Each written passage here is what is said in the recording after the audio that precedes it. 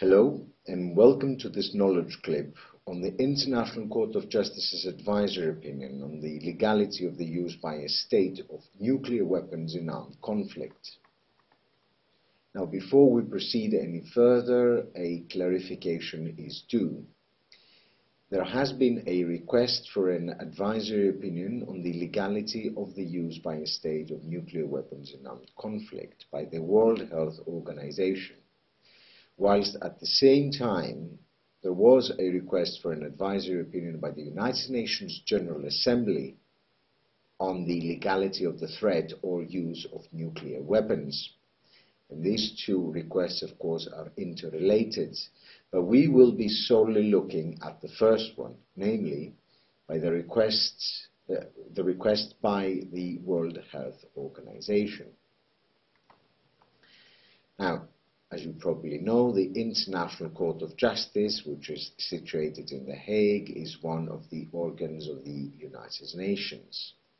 And essentially, the court has jurisdiction in two forms of proceedings: contentious proceedings and advisory proceedings.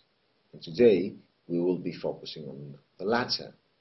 Nonetheless, let's briefly look into the difference. So, when it comes to jurisdiction in contentious proceedings, the International Court of Justice is called upon to decide disputes of a legal nature submitted to it by states. Now, the jurisdiction in contentious proceedings is open only to states. So only states can bring a legal dispute to the court for resolution. On the contrary, international organizations may request the International Court of Justice to deliver an advisory opinion on a specific legal question. And the advisory proceedings are not open to states.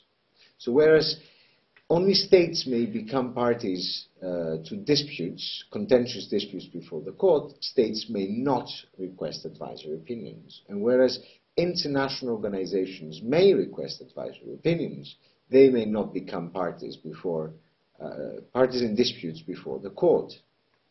So this is an important distinction. Now, what about the advisory jurisdiction of the International Court of Justice? The first port of call is Article 65 of the Statute of the International Court of Justice, according to which the court may give an advisory opinion on any legal question at the request of whatever body may be authorized by or in accordance with the Charter of the United Nations to make such a request. So in order to find out which body is authorized, we need to turn to the Charter of the United Nations, which is the Constitution, essentially, of the United Nations. So Article 96 of the United Nations Charter stipulates under paragraph A that the General Assembly or the Security Council may request the International Court of Justice to give an advisory opinion. So the Security Council and the General Assembly are authorized to ask for an advisory opinion. But on top of that, paragraph B stipulates that other organs of the United Nations or specialized agencies, which may at any time be so authorized by the General Assembly, may also request advisory opinions of the court on legal questions arising within the scope of their activities. So if we bring these two provisions together, there are certain necessary conditions that need to be met in order for the court to exercise its jurisdiction in advisory proceedings. So first of all, the opinion requested must be on a legal question. Second, the body requesting the opinion must be authorized by or in accordance with the United Nations Charter. So as we saw, the General Assembly of the United Nations and the Security Council of the United Nations may request advisory proceedings, but also specialized agencies may request advisory proceedings if they have been authorized to do so by the General Assembly. Now, especially with regard to specialized agencies, the question must be one arising within the scope of the activities of the requesting agency. Now, the Nuclear Weapons Advisory Opinion and the request for an advisory opinion by the World Health Organization. And the World Health Organization is a specialized agency of the United Nations. The World Health Assembly, which is the decision-making body of the World Health Organization, adopted on May 14, 1993, a resolution which requested the court to give an advisory opinion on the following question. In view of the health and environmental effects, would the use of nuclear weapons by a state in war or other armed conflict be a breach of its obligations under international law, including the Constitution of the World Health Organization? So this was the question put to the court. Now, the court looked into whether the conditions that we refer to above were met in this case. So first of all, it looked into whether the World Health Organization as a specialized agency was duly authorized by the General Assembly to request an advisory opinion.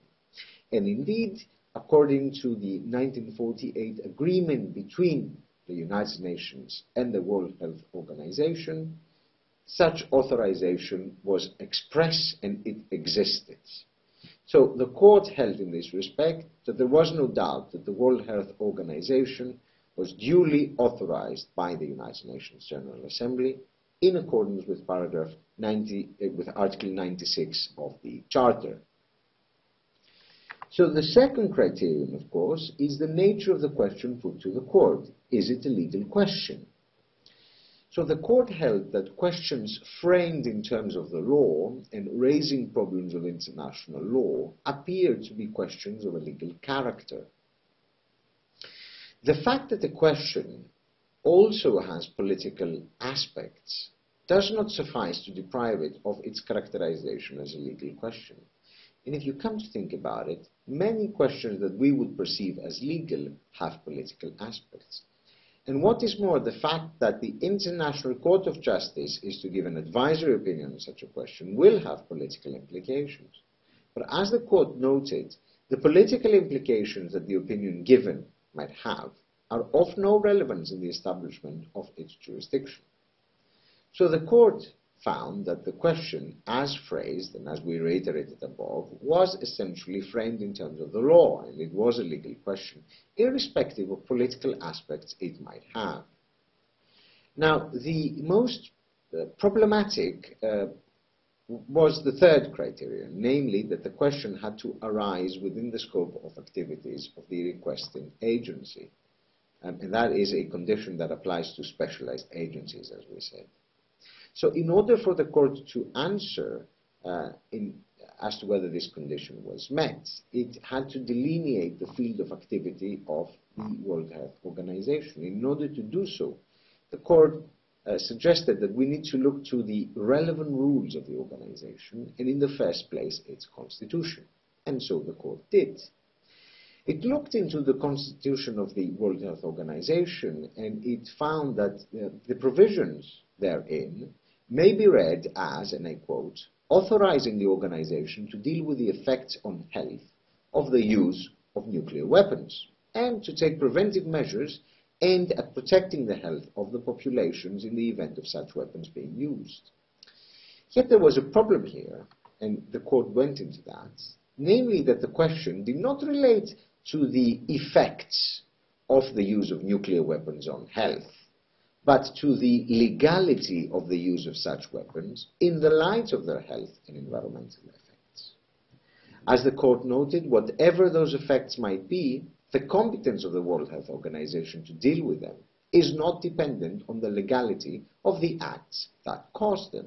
Essentially, the court argued that it is immaterial whether nuclear weapons are lawful or unlawful. The use of nuclear weapons by states is lawful or unlawful. What matters and what falls within the scope of activities of the World Health Organization is the effect of nuclear weapons on the health of the population. But this is not what the question asked. So the court concluded that none of the functions specified in the World Health Organization Constitution had a sufficient connection with the question as phrased, and thus The legality of nuclear weapons could not be considered as arising within the scope of activities of the World Health Organization. Thus, the third criterion was not met.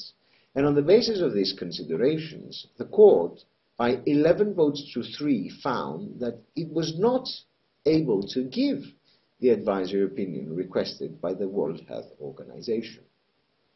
Thank you for your time in watching this knowledge clip.